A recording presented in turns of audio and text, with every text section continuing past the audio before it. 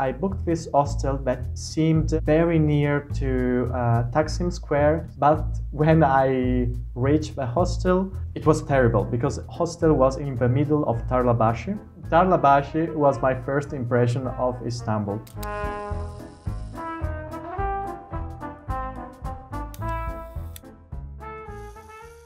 So before coming to Turkey, I started with an engineering faculty, but after like 1 year, I discovered that was not my cup of tea, and I decided to take this gap year, and I stayed 2 or 3 months in the UK, 2 months in Spain, and some months in France. At this gap year and to travel in Europe, I paid everything by myself. In these countries, I always worked. For example, in England, I could find a job in a restaurant. It was not very good job. It was very underpaid, but it was a job, so I could survive. After this period, I decided to be an architect. And so I started studying in a small city in Italy called Ferrara. I stayed in Ferrara 5 years, and Ferrara is a quite small city. I wanted to have another international experience, so I decided to apply for an Erasmus internship. That was in 2018. I decided for Turkey because I wanted to discover a very different country, and also I wanted to go to Turkey because I really love the movies of this Italian-Turkish movie maker that it's called Ferzan Özpetek. I literally watched every single movie that he made. I was full of this oriental, exotic dream of this Istanbul. Another reason why I decided to go to Istanbul is that in the European standard, it's very, very cheap. So it was easy to me to live there with a very low amount of money. I worked in the summer before going to Istanbul, so I partially paid my everything by myself, and in part with the money of the Erasmus project, but they were not enough to live on, and partly with the help of my parents. Before coming to Turkey, I spent 5, 6, even 7 months dreaming about my time there. I was literally living in a Ferzan Özpetek's movie. I arrived in Istanbul in January 2019.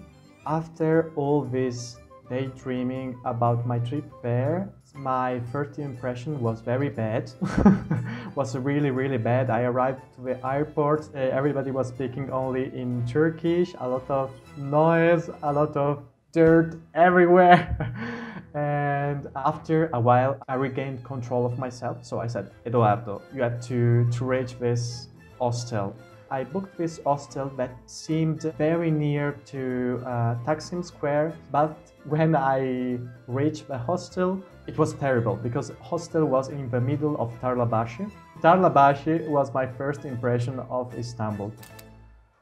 So in this hostel, I spent my first week. In the last days, I just organized some meeting with people offering rooms. I was quite lucky because the third room that I visited was the perfect one.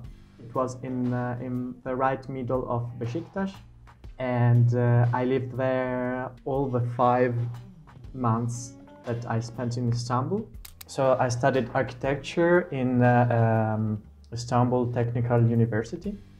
It was very, very different from my experience in Italy.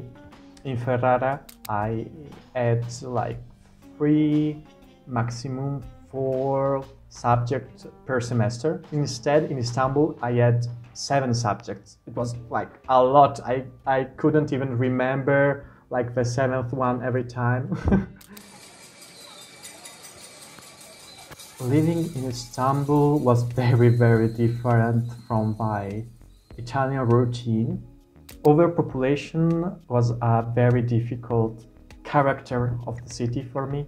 When you are in the street, you have always to struggle for your space. You have to push other people, you have to find a gap among other people. This is very stressing. I lived in the center of Beşiktaş.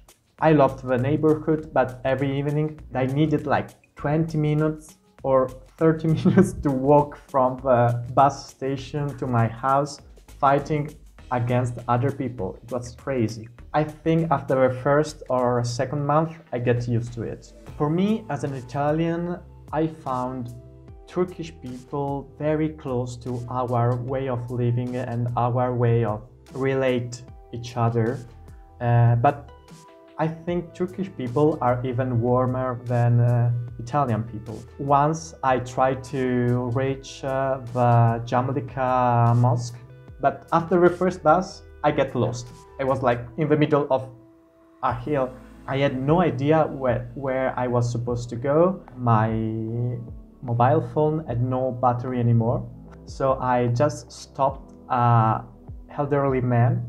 I think he was 70, something like this. He just took me, put me on the bus, asked to the bus driver to help me. So the bus driver said to all the people in the bus if there was someone going there. Another man raised his hand, took me to another bus and said to me, you have to wait 3 stops and then you will see the Jamel.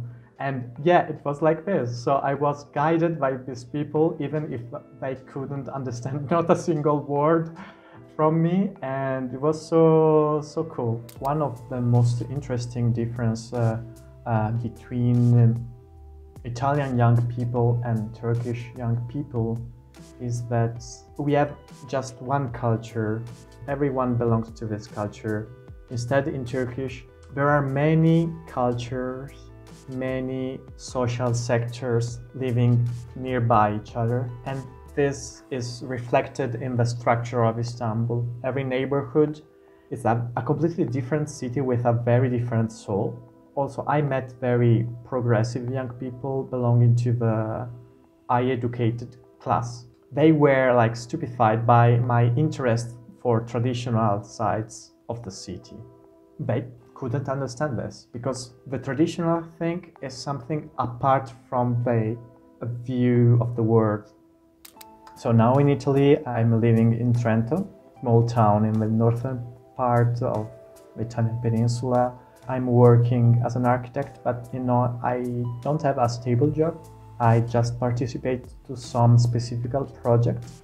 The working situation for architects in Italy, it's not so easy because Italy is the country in the world with the highest density of architects per inhabitants. So there is this kind of constant immigration of Italian architects abroad because here it's quite hard to find a good job.